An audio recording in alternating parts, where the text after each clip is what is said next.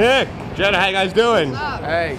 We got Nick, Wright and Jenna Wolfe. So they got a new show on FS1 called First Things First. It debuts on Tuesday. Hall of Famer Chris Carter's on the show as well. So with football starting, we obviously asked them about fantasy football. And some leagues have really funny punishments for the loser. What should the loser of our TMZ league have to do as a punishment? We should do what we're doing. This is what we're doing. The winner has to make the loser put a picture on his desk of the winner's choosing, and it has to stay on his desk with no explanation the entire season until the beginning of next year. Any picture he wants. It actually is interesting if you pick a picture that raises a lot of questions. A picture of a cat's butt. Just to be weird, like the cat like looking around you with his butt. I don't know. Didn't Devin have to dress up like a girl? Yeah, I had to wear a dress during our draft. I have a dress picture.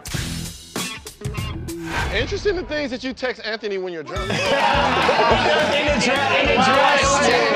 Anthony texted you and said, "What are you wearing?" Hey, good luck in your league. You don't want to be fast, right? We're gonna kill it. We're TMZ. If you like our vibe, click on that button and hit subscribe. We'll send you more.